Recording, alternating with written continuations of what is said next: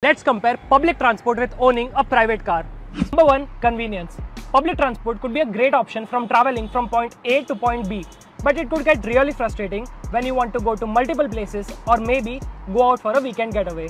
With this car, you can easily travel over 200 kilometers on a single charge.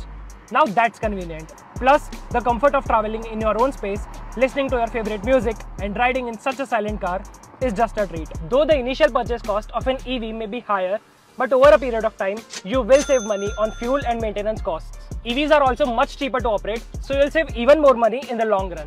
Like for example, if you consider MG Comet, it will only cost you Rs 519 a month, even if you drive around 1000 kilometers. Number 3, EVs also produce zero emissions, so they are much better for the environment than the regular public transport like bus or a train. So if you want to curb your carbon footprint, an EV is the way to go.